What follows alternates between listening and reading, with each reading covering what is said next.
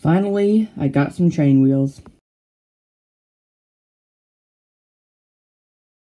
So, a Lego train car quite literally cannot get any simpler than this. It's just an intermodal container car. And it's simple. You got some twisty bogies, 4 train, well, technically 8 wheels, but 4 bogie parts themselves. When I finished the model, there's actually, none of this was there, none of it was hanging down, until just multiple people suggested, not on YouTube, like in real life, said that it needed to be lowered a little bit, so I think it does, and I think that gives it a much better look. The container comes right off.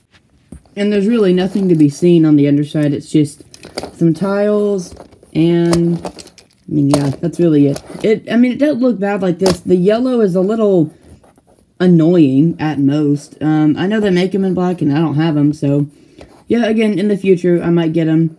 And the container's pretty basic, but I wouldn't say boring. But there's no functionality to it, but I do have some little bars on it, and it's completely tiled off at the top, which gives it a nice realistic look. And so, with those 2 items put together, we get a boxcar. Let's go put it in the city. And there it is. In the city, it looks pretty good. You'll have to ignore the fact that I've changed up the SD40 again, but it looks so much better. The roof, it just looks so much better. I'm going to be adding some lights up front, not on the nose because they aren't actually there, just up on the roof. But you see I added more vents, and again, I'll provide a closer look at that, because I got some new pieces for it also, including some railings. But anyway, I'm supposed to be looking at the boxcar, so there's the boxcar, and I think it looks good. I also have a well car on the way. That will probably be my next review. This place is a mess. I've been doing a lot of work and moving a bunch of stuff around. So yeah, consider this a tiny update. The city looks awful.